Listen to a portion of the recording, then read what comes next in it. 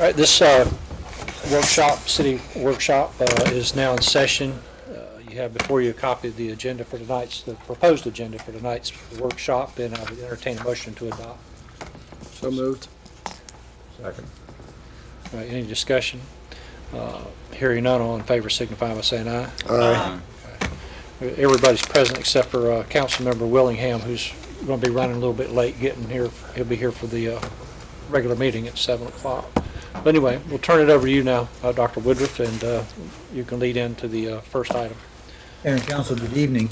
We know you're disappointed that tonight on the workshop there isn't anything having to do with your budget for the coming year. After the last 5 weeks of looking at numbers, I think we would be remiss for not giving you a break, but we're going to show you other numbers. Tonight we have two items we'd like to discuss. The first is the health savings account, which is a potential modification to our current health insurance program. As you're aware, we are self-insured. This will be a presentation that will be given to you by Hank, who is one of our specialists who helps us manage our program. The second item tonight is the Office of Livable Neighborhoods. This is a program we'd like to brief you on. Lily Gray will be making that presentation. As we begin the HSA, Hank has a presentation that he will be making, but I want to stress two important facts. Number one, we are self-insured. Number two, no city employee will be required to move to the HSA. They can continue their coverage as they currently have. And as you know, we currently have a plan that has a $1,000 deductible, another plan that's $1,500 deductible, a third plan that is $2,500 deductible. Within each of those plans, the employee has the ability to determine if they would like to cover some of their family members. And there are different premiums for each deductible category, and there are different premiums for each of the selections as far as family coverage. So with that caveat, Hank, please introduce yourself, who you're with. My name is Hank Estep. I've worked with the city for several years on the health insurance benefit and the other benefits. And we handle other municipalities and hospitals in the southeastern part of the state. Dr. Woodruff and staff wanted me to this year come up with a health savings account plan to put in for the city employees. But just to reiterate what Dr. Woodruff said is that the plans that you have in place today, due to the management through wellness initiatives and other programs you've put in place, are not being changed. The health insurance that you have are not being changed in any plan design, nor will any payroll costs go up. So the national inflation rate for health insurance is running around 8%. So you've been able to, because you're self-insured, you manage the plan based on your own claims costs. So none of that is being changed.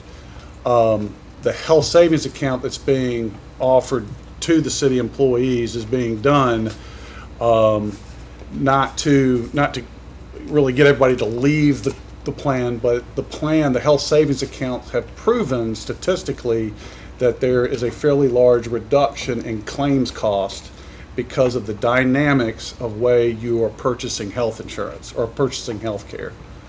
And the way that generally works is that because you have a health savings account, that money that's being in the account, you now begin to use that and purchase health care through office visits, drug copays, and the dynamics of that is because you have that money, you begin to control what's in the account, and then you start suppressing cost because you're trying to preserve the money. Y'all business owners, you may have one of those already in place today. So I'm going to go through this and by all means ask questions as needed.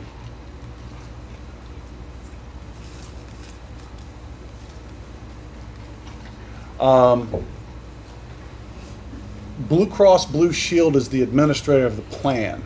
So the city of Jacksonville uses Blue Cross to process claims. So none of that changes.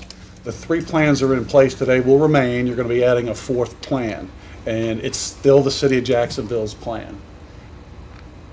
Why an HSA for the city of Jacksonville? Again, what happened is in 2006 or 7, the federal government initiated the beginning of a health savings account, and they said you can have a health savings account, and the insurance companies didn't really know how to adjust or suppress or look at the pricing for that. It took them several years to look at the statistics of how to price or what kind of savings you would see for a firm, for a company or an entity of your size. And over the past several years, they noticed that by the way the insurance is designed and also the consumption patterns of healthcare have been reduced. And in your case, when you look at the consumption patterns, what's happening is the overall, if the entire population of the city employee base went to an HSA, you would look at about a 22% claims cost reduction. That's a prediction of what they would, and that's a pretty accurate prediction. But not everybody's going to jump on. And they're probably predicting somewhere 20 to 30 folks may leave the current plans and jump onto the HSA because nothing's changing with the other plans. Does that make sense? So it's a prediction of about 22% in claims costs. Again, the saving is as a result of the way you purchase health care, and it is showing up in that claims reduction. All right, what is an HSA? An HSA is really, there's two things. You have to first purchase a high deductible health insurance plan. The plans that are in place today all have co-pays and all the drug, you pay $5, $10 for $20 for an office visit. All that goes away. You have to buy a high deductible health insurance plan, and then you have an account called an HSA. So there's two different things. An account is basically, the account is a health savings account is really nothing but a bank account. But you can set this account up if you have a high deductible health plan. Now this isn't Blue Cross rules, these are IRS rules. It says you have to have this kind of insurance. Now the HSA is a tax preferred account. So whatever money is put into that account, it's tax deductible by the employer. It's tax deductible if the employee wants to divert cash through payroll deduction in the account. That's tax deferred. So that your take-home pay, your net check is actually not being taxed. Withdrawals also, when you use it for health care, are not being taxed. So if you use it for any doctor's office visits, you use it for drugs or lab work or hospitalization, that's not being taxed. So there's no tax consequence putting money in, there's none coming out. If you don't use the money in the account, it rolls over next year and you don't lose it.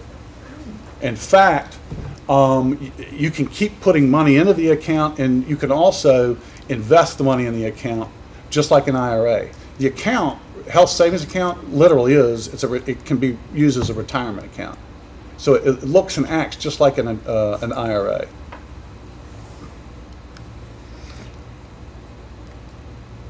Now, this is a graph explanation of how the insurance works for the individual employee at the city of Jacksonville. Forget the account.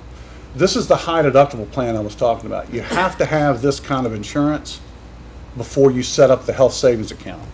So Blue Cross if you sign up for this, Blue Cross is going to issue a card that just looks like your regular card you have, but it's just going to be a straight deductible. And in this case here, this deductible is going to be $2,000. So everything that you do accumulates towards the deductible. So on July 1, you go to an office visit, it's $100. And if, since you have Blue Cross, the $100 office visit will get reduced down to say $70 because you get a discount by having Blue Cross. That $70 then accumulates towards the $2,000 deductible. Now while you're there, you're going to get a script.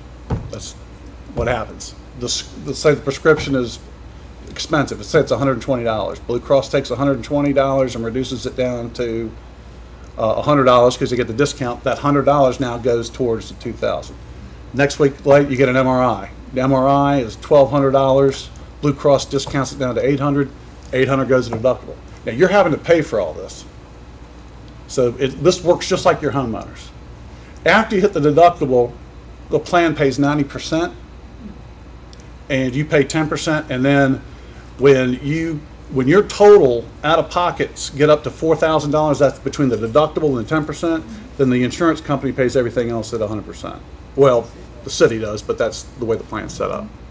Does that make sense? Okay. Now, there's one caveat. Preventive care, the IRS, the feds didn't want you to go without preventive services. So all mammograms, PSAs, anything that was just your screenings, colonoscopies, these are screenings that are defined under the ACA. Those are paid for at 100%. So you don't have to pay for those things. And they're trying to keep you from, trying to make sure you're going to get your wellness visits. Does the deductible count on those? Well, because that's being paid There's for. no deductible on Right. those? No. Okay. Right.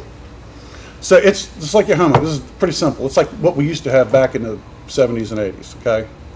But you have to have this in order to set up the account. Just to reiterate, this is the way it works. If you have a claim of $100,000, you pay the first $2,000. After $2,000, you pay 10%. And when your 10% and your deductible equal $4,000, then the plan pays everything else at 100%. So forget the health savings account. If you wanted to have that kind of insurance, you could have that. Now, this is how the health savings account comes in. Again, you've got that kind of insurance policy. So what happens is through the health and welfare fund that's been accumulated, that the city will put in $1,000 up front into the health savings account. Again, the self savings account is nothing but a bank account, and it's a debit card that's already filled with $1,000. When you want to put that in is up to you guys, but assuming, let's say you have it right up front July 1st. So what happens is the account, the health savings account that's going to be set up, again, it's a tax advantage savings account. You can only have the high deductible plan in order to get it, but it has triple tax advantage. The contributions are tax deductible, so not only the money going in by what the health and welfare plan is putting in, but also if you want to payroll deduct $50 a month, it reduces your paycheck by that much, but you send it right to the health savings account. The money going in there grows tax-free, and any withdrawals are not taxed if you use it for health care. Now, the IRS says because you are pre-taxing the money you're taking a tax advantage, they don't want you just putting all kinds of money into it. They're going to cap it during 2015 at $3,350 and family at $6,650, and that's all sources. So you could payroll deduct whatever that is, up to $3,350 for the individual.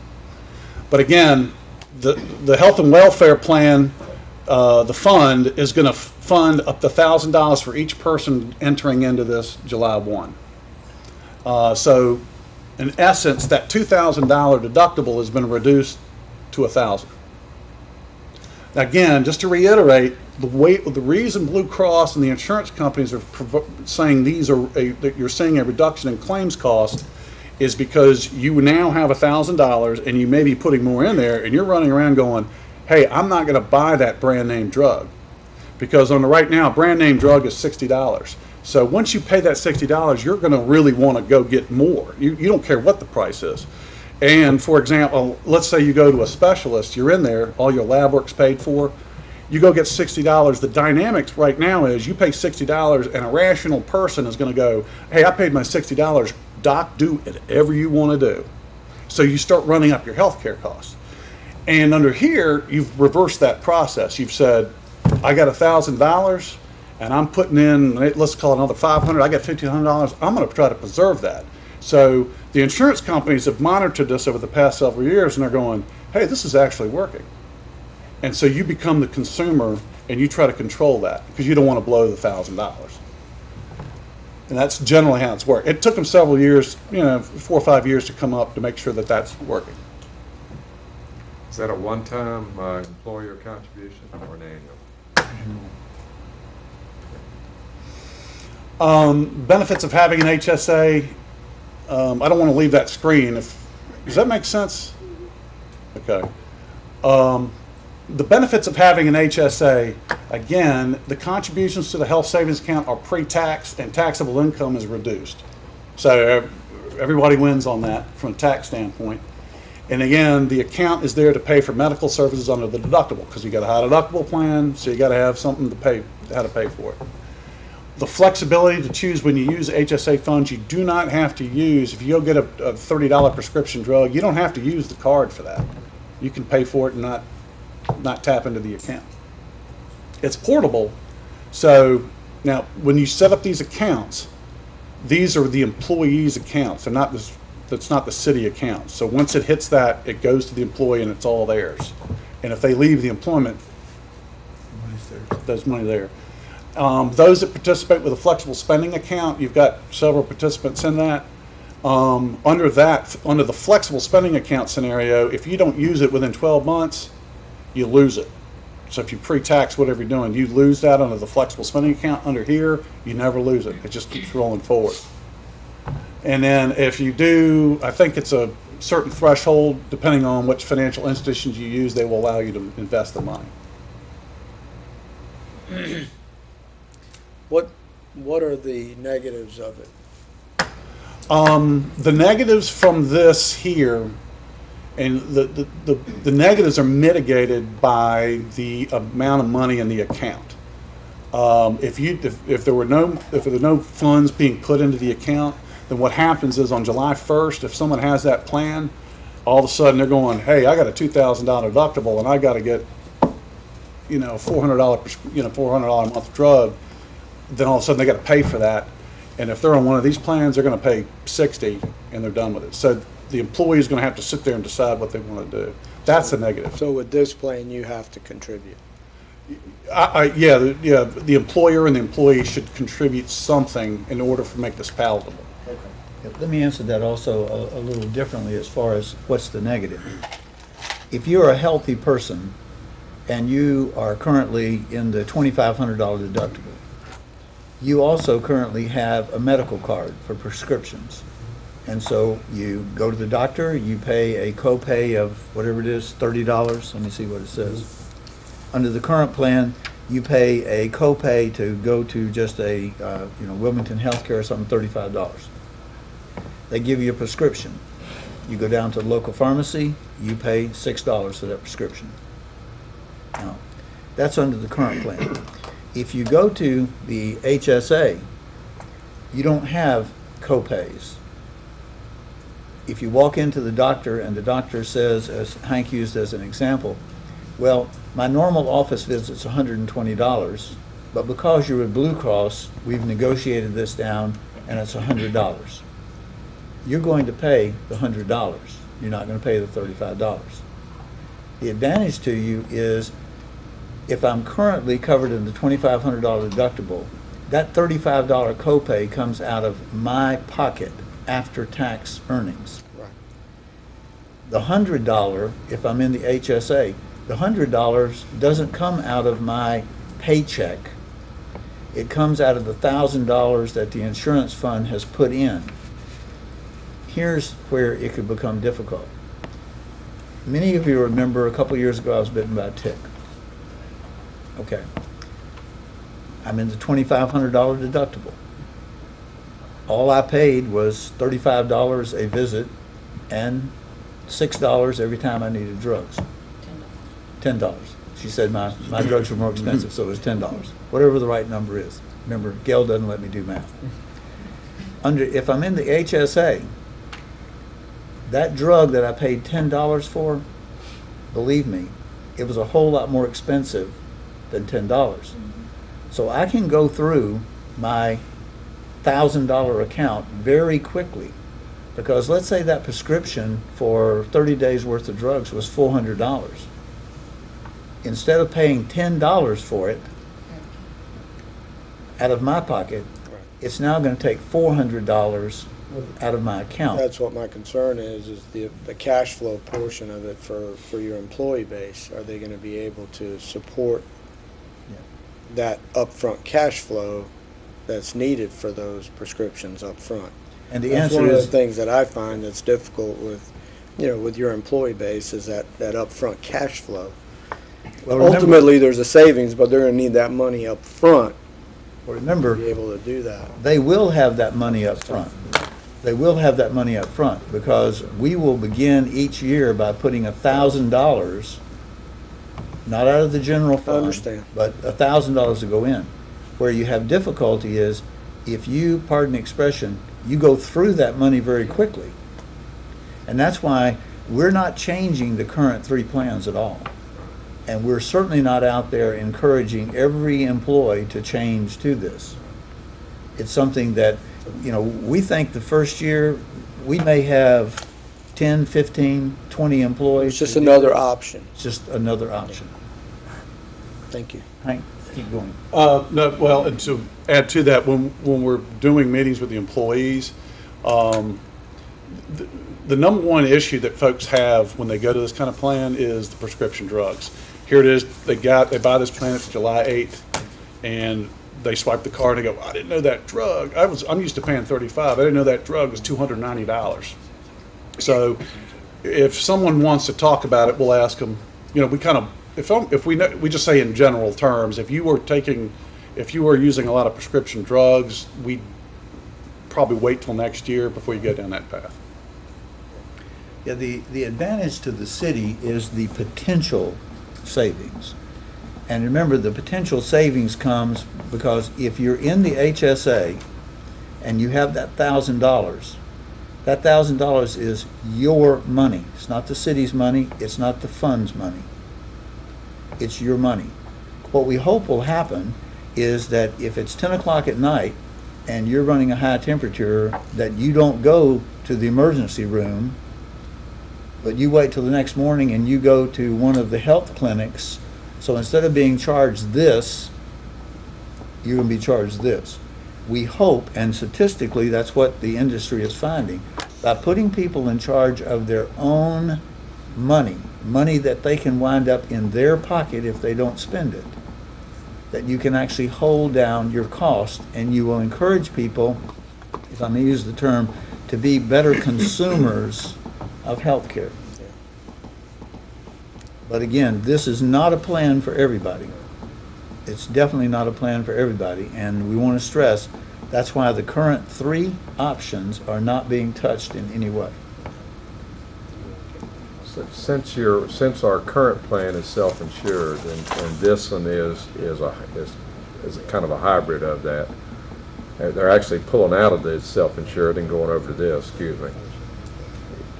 Are there any potential negative impacts to the current plan with self-insured if you lose, let's say you lose 25% or so? Well, They're still in the plan. They're still in our self-insured plan. Still in the self-insured plan. They just have different payment thresholds on their All right, on so their, this is their okay. treatment. So this is not in addition to, not a separate. It's actually part of it. Is just another option underneath that self-insured umbrella. It's different payment rules. Gotcha. Yeah. That's all it is. Different Paying payment for the rules. medical Gotcha. care. Okay. Mhm. Yep. Okay. It's still a city's plan. Gotcha. But what you won't wind up with is all the healthy people over here in one plan and all of the non-healthy people over here in another plan. It's still one plan. One plan. All of the claims are still in one pool. But what you're trying to do is encourage people to manage their cost. But again, it's not for everyone. Yes, sir. I'm trying to compare this, my wife has a flexible spending account, which that has tax advantages, right? Mhm. But that, her contribution to that, it's what you mentioned, it has a 12-month time limit on, doesn't it? It's got the same tax advantages as Right. this. It's got the flex is really, it's got some negatives. If you do not, if you don't spend, let's say I want to deduct $1,000 out of my account every year, if you haven't spent it by December 31st or whatever date, you lose that money. It goes back to the employer. Okay. And we do have a number of employees who have those accounts to cover eye appointments or dental appointments or child care. I believe, isn't child care eligible for that? It's been a number of years since we've had any children in child care. At least that's what Gwen tells me. So, but again, at the end of that year, if you said, I'm going to take out $50 a month, halfway through the year you decide you don't want to take it out. Sorry, it has to be taken out. And at the end of the year, if you haven't spent it, it's gone. It goes to the federal government. That is not the way this account is set up. So, yeah, it basically looks and acts like an IRA, and that's why you would, what happened was the insurance companies, when you were small employers that on the private sector, were getting these fairly, over the past 4 or 5 years, getting large reductions in their premium, and it would free up dollars from the employer to put money in the account. If the employee leaves, you says it acts like an IRA, is it subject to the same withdrawal penalties based Yep. on age? If you pull it out before age 65, you get a 30% penalty, okay? And at age 65, you get taxed at ordinary income at that level. But I also want to make sure that we understand this. If an employee has been with us, let's say, for 15 months, and they have chosen the HSA, and the fund has put $1,000 into their account, and they leave us, they take that $1,000 with them. It is their money. So once you Right. make the contribution, it's their money, period, regardless of if they quit the next day. Well, and that's a good point. One of the rules that we will have to put in to administer this will be, at what point does the city actually put the $1,000 in? The law does not require you to put the $1,000 in the very first day. What we may do, and this is may, because we're going to have to work through these rules, we may say that no employee who is still on probation will have any money put in the HSA account until they finish probation. Because obviously, you don't want to hire an employee, even though technically 90 days after employment, they can qualify to be on your health insurance program. You don't want to find, 120 days into their probation that you're terminating them and they walk out with $1,000. You So- can't put it in monthly? Well, I'll let you answer that. Can you put it in monthly? Because these are really fluid, you're allowed to put this in, the employer's allowed to make these deposits, spread it out however they want to spread it out. You could do it monthly, 3 times a year. Because you're beginning this the very first time, and because of the, you don't want to put a bad taste in an employee's mouth. You kind of want to kickstart it. You may not want to put the whole 1,000 in there. You may want to put something in there so they walk out, July 1st with something in the account. But you can spread it out however you want. I mean, because it's the health and welfare fund that's feeding this, so you can spread that out. And conversely, the employee can deduct out of their paycheck whatever, however they want, whatever they want to do, and they can change that. They're allowed to change it at any time, but contingent on how often you want them to do that. You don't want to come there every other day changing it, but they can change that.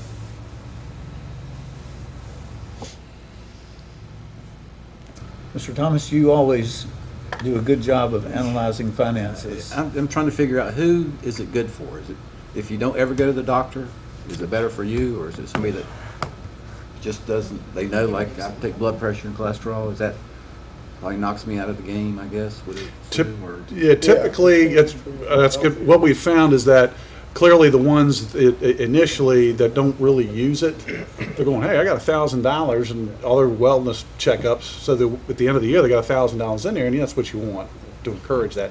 It clearly helps them.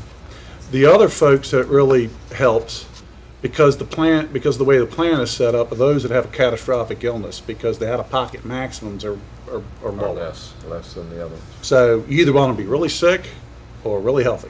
So it's extreme, it's the extreme. Yeah, and that's the way it is initially, but then over time, what happens is, what we've noticed, especially in the private sector, the small employers, they're getting hit with hit with large increases, and the insurance companies are offering these plans at fairly large reduction, and you may have seen that, it's fairly large reduction in premium, so all of a sudden they free up these dollars and they put everybody on the plan.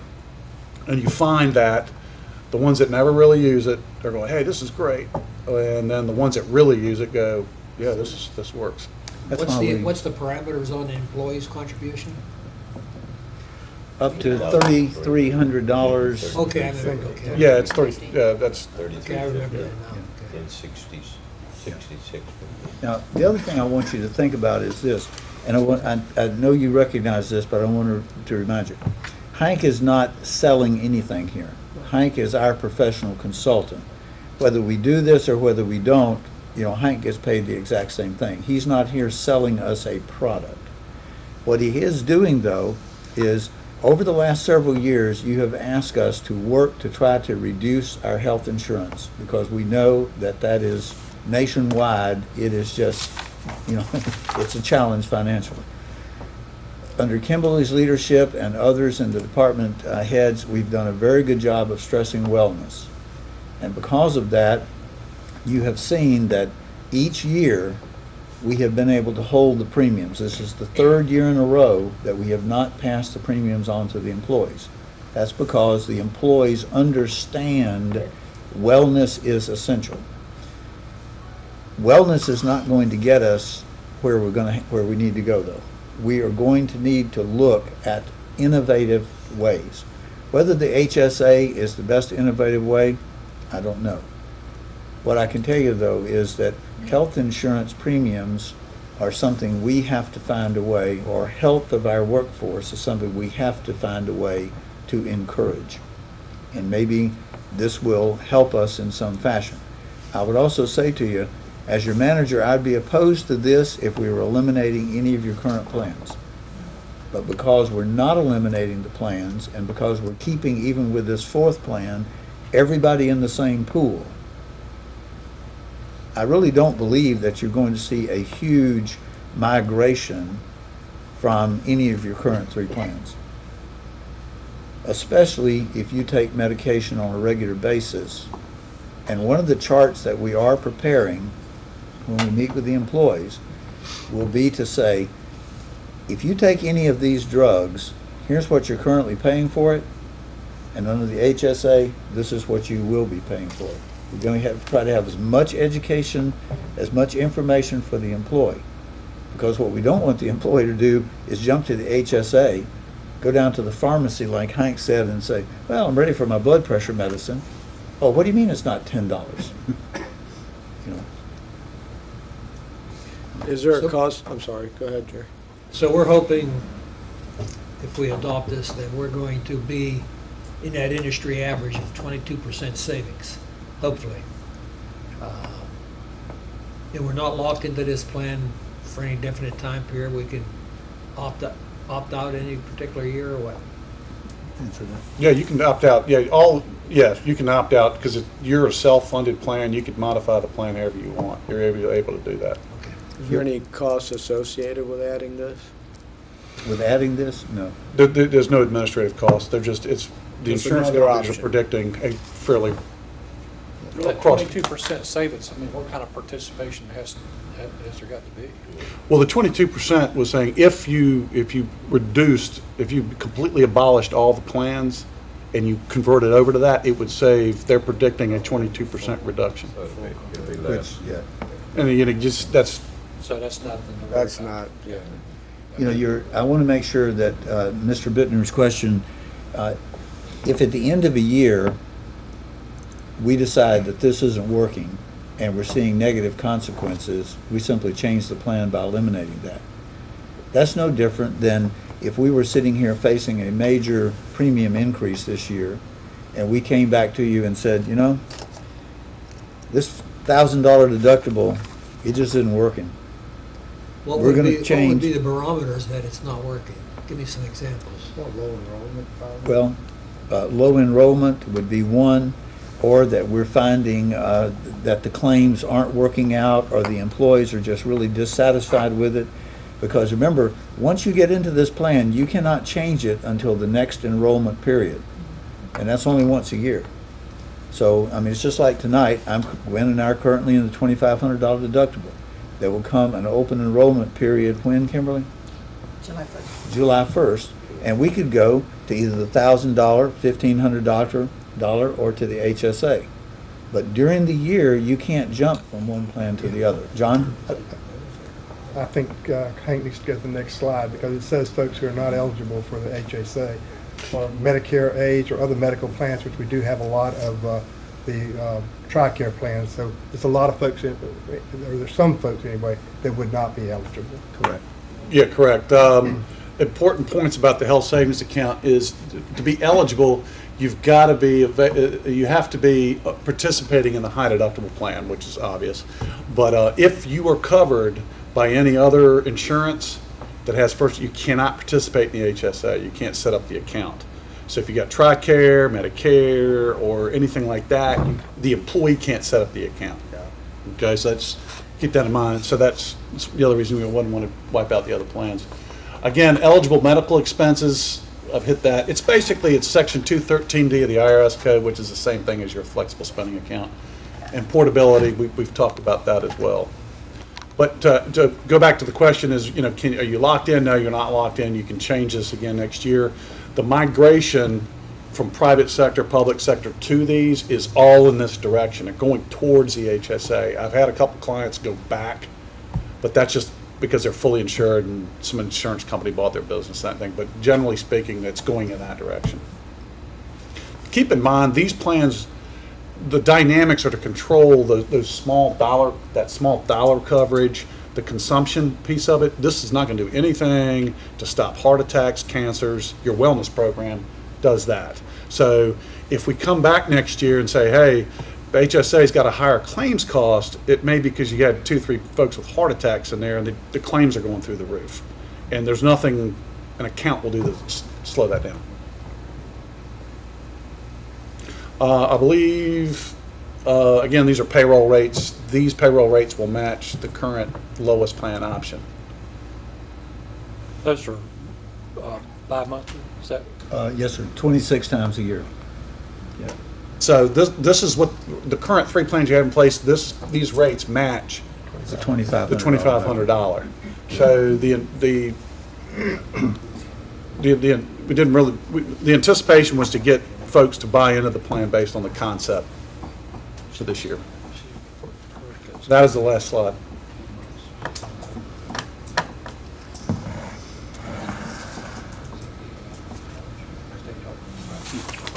Any other questions? I can. Thank you. Okay. Thank you very much. Thank you. Appreciate it. Lily? Lily, come on up. Does this require council action of any? It doesn't require council action. On the other hand, we're always interested in your opinion. You know, the 3 most commonly told lies are, the first one is we value your opinion, the second one is from the government, we're here to fix things, and the third one is we're going to lower the tax code. So although it doesn't require you to approve it, I would certainly say to you, if you have major hesitations, we would welcome the opportunity to not move forward or move I have forward. no objection. I don't see any negative impact. I think the most important thing is we just need to monitor it. Let's try it. Thank you. All right. Thank you for your time. The second thing we'd like to discuss with you this evening is something we would like to create called the Office of Livable Neighborhoods. And Lily is going to give you a presentation, and as always, I will kibitz. So, please. Good evening. The Office of Livable Neighborhoods is a new initiative that we would like to present to you tonight. As you know, back in December of 2014, we had our advisory board summit, and feedback received from that summit indicated that we needed to address our older neighborhoods. So out of that discussion, staff has been working on a way to accomplish those priorities, and we wanted to create this program and design it in such a way that it fosters livable neighborhoods. It would be focused on improving our residential areas, and we also want to have a community engagement component of it. How can the residents themselves be more involved with making sure that their neighborhoods are livable? One of the things that we would like to kind of promote it as is livable, lovable Jacksonville. That's what we want to have: attractive, vibrant, economically sustainable neighborhoods. This is not a new department, it's not a new division, but it's a collaboration among existing departments, and the Office of Livable Neighborhoods will serve as the hub of information coming in and out of the city, where the citizens are providing us input, and we're researching and providing responses and communicating back after consulting with the different divisions. As I mentioned, it is a strong community engagement initiative. We will register our neighborhoods, meet with individual neighborhoods, help them organize to become better stewards of the resources they have within their neighborhood. We will hold quarterly meetings with them as individual neighborhoods, and then there's also a concept where we would come together as a citywide neighborhood initiative and have roundtable discussions. We will take this into the community, hold our meetings in community-based locations such as churches, recreation centers, our youth council. We want to take City Hall into the community. Again, this is very, very heavy on citizen participation. They will help us provide assessments of their neighborhood. Tell us what you would like, what you see as concerns, and how can we work together to help. For example, our housing conditions, our street conditions. We know that we have streets that can that need improvement. We know we've been working to eliminate slum and blight through our demolition and clearance program. We know that we have code violations, but another area that we would like to focus on are programmatic needs, such as after-school care, job training, programs through different nonprofits and resources that we can bring together to leverage to meet the needs of the community. We will work with these neighborhood groups to actually identify priorities, so it's not the city telling the neighborhood what needs to be done, but working together to figure out where we should invest our resources. The neighborhood improvement process, once we gather all of this information, we will develop cost estimates. We will categorize things in terms of short-term, long-term needs. How can we meet needs that are low-hanging fruit, so to speak, immediate things that we can do? And then we know there'll be some harder challenges that we'll have to overcome. We know that we have public resources already within the city that we can target to these neighborhoods. To the extent that we may find activities eligible for CDBG funds, we will invest those. We know that within our existing departments, there are funds within operating budgets. And for the longer term needs, we can advocate for things to be included in the capital improvement program. Privately, we want to also engage the community to figure out what they can do. Neighborhood cleanups or resources, manual labor that they can do, hold in community engagement activities, community gardens. We will also bring in our nonprofit organizations that have community resources to bear. And then to the extent that we can research and apply for grants, we'll go outside the city for those larger pots of funding.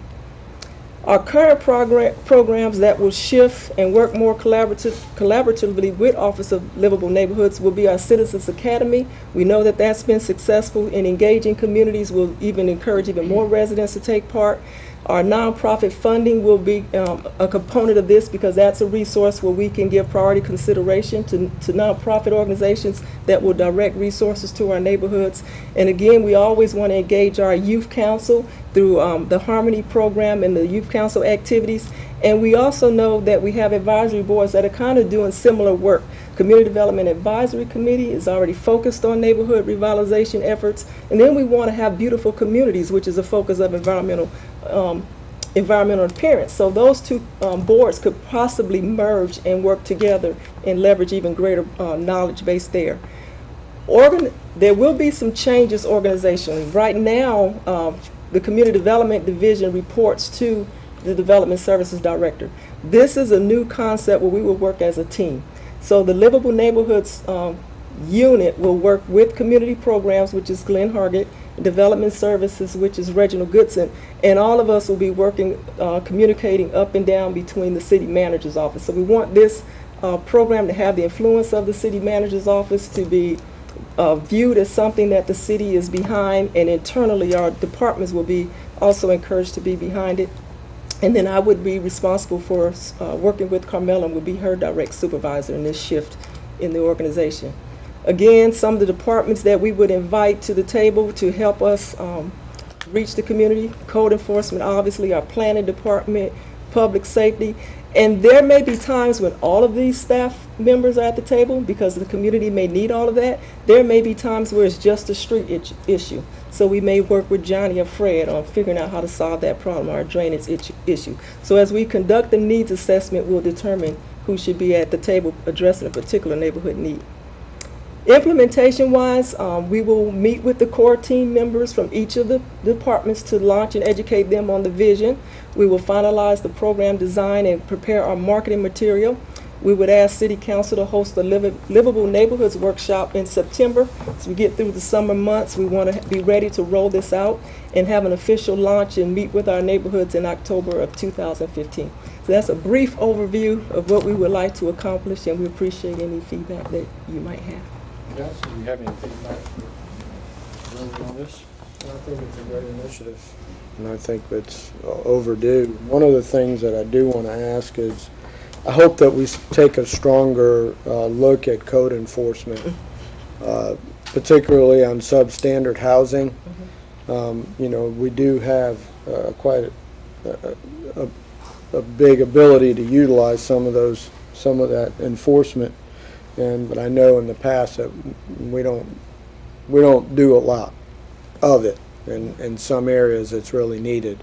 And we also have to utilize the state's available resources for moving people that are living in substandard housing. There's assistance available in many of the different areas, whether it's their current conditions, you know, whether it's moving assistance, current conditions assistance. We just have to really take a stronger approach in that area. And I hope that we do that as part of this process, because there is a lot of homes that people are living in that are below substandard. Yes. And they should not be allowed to be standing up. Somebody should be responsible for either rehabbing it or tearing it down. Yes, sir. We hear you, and that's part of the discussion that we'll have as we get deeper in these neighborhoods to figure out what's going on and how we can best serve them. The other thing I'd like to, go ahead, sir. I think the idea is a great concept. I'm wary of creating expectations that may be false from the standpoint of being able to implement some of the needs that people may bring up. I mean, we ought to be prepared, if we're going to do this, to be able to back it up with whatever resources and money if necessary. Well, we agree with you 100%, and that's why it's going to be from the very beginning that the neighborhoods understand that we're not there to cure all of their ills. We are there, though, to help them work together to figure out how we can keep their neighborhoods very stable and strong. And I'll give you an example. In the Bayshore area, within the last couple of months, I have met with residents who want to know why they don't have sidewalks. And I said, well, you know, we do have a sidewalk program. Are you willing to give us 6 feet of your property behind the curb line in order for us to put in the sidewalks? Well, no, I'm not willing to do that. And that's the type of discussions that we're going to have. What we can't do is go out there and basically be the the person with the organ grinder just trying to make everybody happy and think.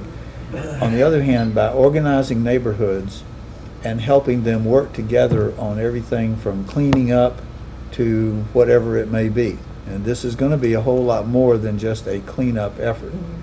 I mean, it will have to be a full court press on things such as, litter, such as vacant and dilapidated houses, crime in the area.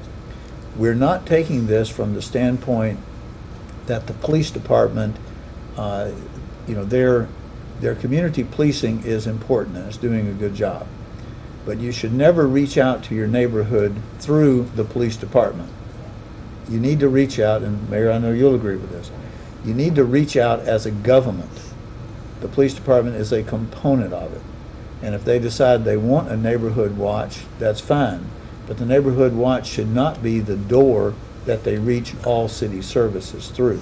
I think the main thing is you have to engage the neighborhood to be involved, okay?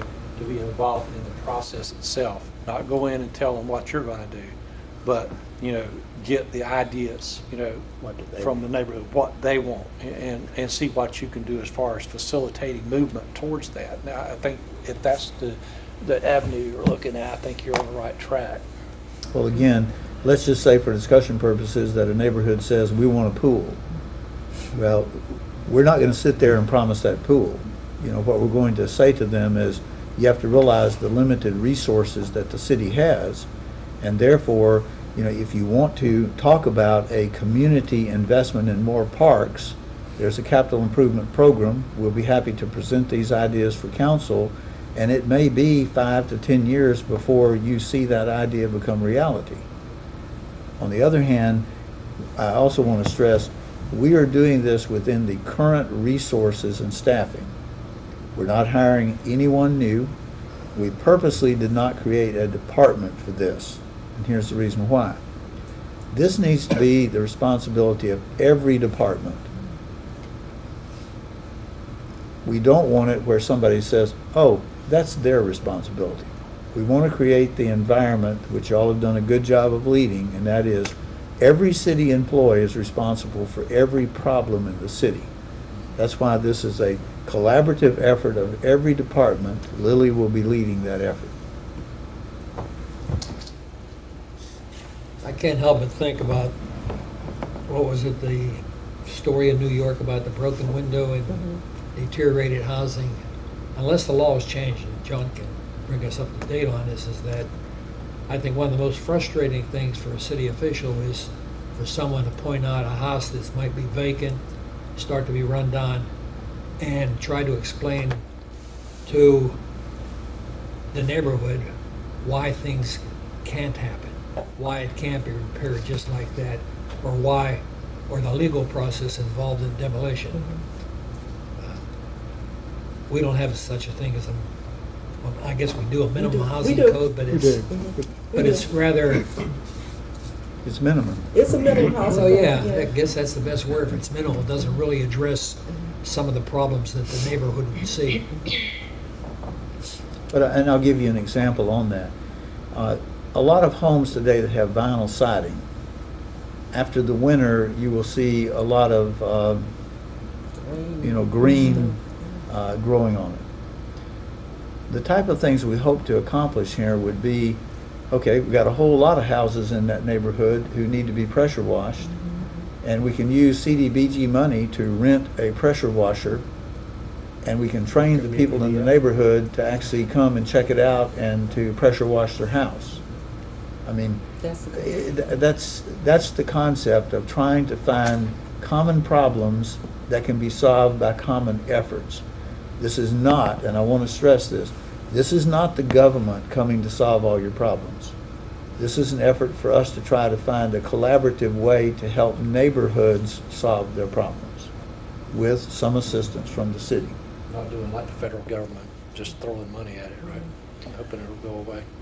Well, and through the reduction of the CDBG funds and that program dwindling, I think it's a good move in trying to figure out, okay, we still have the same issues that we had when we had the funding, so how do we regroup and get better results with what we have? And I think it's a good step forward, because a community together can make a lot of changes, as long as they understand what the playing field is and what part we play, what part they play, what assistance is out there, what resources we have, and collectively you can have a better neighborhood for addressing some issues.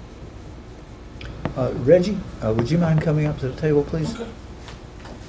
Obviously, this is going to be, and Glenn, if you'd like to step in too, because Reggie and Glenn are going to play an important part, because we're consolidating resources. Reggie, you have comments or thoughts? No, sorry, I came in at the end, but I know a lot of conversation about CDBG money, but this is more than just CDBG. We talk, like Richard said, citywide, every department. We may go into a neighborhood, might be issues with potholes, could be drainage, could be infrastructure, could be a lot of things. So it's more than just CDBG. Maybe some things that will be required to be fixed with other funds, not just CDBG funds. When I worked with Durham, and I was associate director over housing, we had 3 folks that were liaisons, and they went out to the community and told them about the services and programs we had just in the housing department. But this is going to be citywide. So our staff will be telling neighborhoods about the services and programs we have citywide. It won't just be housing, won't just be CDBG. So that's the part I want to stress. And about our minimum housing code, it is minimum, but some cities have gone above the minimum and put in provisions such as if a house is boarded up for 3 years and no improvements, you have to demolish it. We have a minimum code, but we can take it above the minimum if we choose to. So that's up to a city policy if you want to go that far with it. Glenn? Well, some of you will remember in the past we had some neighborhood meetings, and some of them were to try to find out what citizens wanted, as Mr. Bittner referred to, and sometimes they were a little bit reactive as it is. This does give you a chance to go out in front of those things and engage them. I think it's a wonderful example of what successes were attributed to the Weed and Seed program, in which we were very forward and in the target areas, and we saw a really demonstrated reduction in crime. We saw some significant community involvement. We saw neighborhoods that wanted to try to help themselves with a little bit of effort that was an organizational thing such there. While this program doesn't have some of the incentives that Weed and Seed has, it has the organizational capacity to do this. And additionally, it has, as has been described, this takes City Hall out of City Hall and takes it to the neighbors that are there. And it lets you have this audacious goal of saying, we want to touch, after some reasonable period of time, every neighborhood, that let them know that's what's to come out. What's the implementation plan? Obviously, you have to identify communities. Somehow you've got to define what is involved in, what is that neighborhood? Well, we have already planted we have a subdivision map, but even that shows all the subdivisions in the neighborhood, but every street and block is not categorized as a subdivision. So we'll be working to define some logical boundaries for neighborhoods, and maybe two neighborhoods working together that probably wouldn't see themselves, like the Georgetown, Collin Heights area, maybe two, but it's small enough that it could work together. We know that there's two sides of Northwoods. It depends on the size, the scope, and logical street boundaries that they may come together. So we'll be working on that to come up with something that makes sense as to who to invite to the meeting. And then we would hope that they would organize themselves in such a way. We know that we have formal homeowners associations, and I want to be clear, this is not to create HOAs in the legal context, but there could be some self-organizing that goes on where they organize, have their own neighborhood presidents and committees, and they begin to take on some of the challenges and address them from within. So hopefully that is the goal of what would come out of this, that they have a voice, we know who to contact, we know who to reach out to. And also, I think what we will find is oftentimes we may respond to one person's complaint. You get everybody in the room, you get some synergy, you may find that there's another way to solve problems that we haven't thought about, that this is not the problem of the neighborhood, this is just that one person. It may be that the majority feel the city should be here, so it helps us focus resources better and be more efficient. But one of the things, that's why we are going to take the next several months. If y'all are comfortable with the concept, we now need to take the skeleton and put a whole lot of programmatic effort in it. One of our thoughts is to look at the CIP, which you will adopt sometime between now and June the 30th. And let's say for discussion purposes, there's a neighborhood where we know we are going to be having water and sewer line improvements, and that means the road is going to be resurfaced. That may be a good neighborhood for us to go ahead and spend a lot of effort on this coming year, because we can actually show the folks we're doing something. What we don't want to do is build false hopes, though. And that's why if in the first year all we have been able to do is reach out and touch 3 or 4 of the neighborhoods, it's a start. I worry about expectations. So many times I think we get a sense that some people want us to do much more than what we're financially able to do. I mean, they want it now, and we can't do it now. This is for information only. We're not asking you to endorse the overall concept.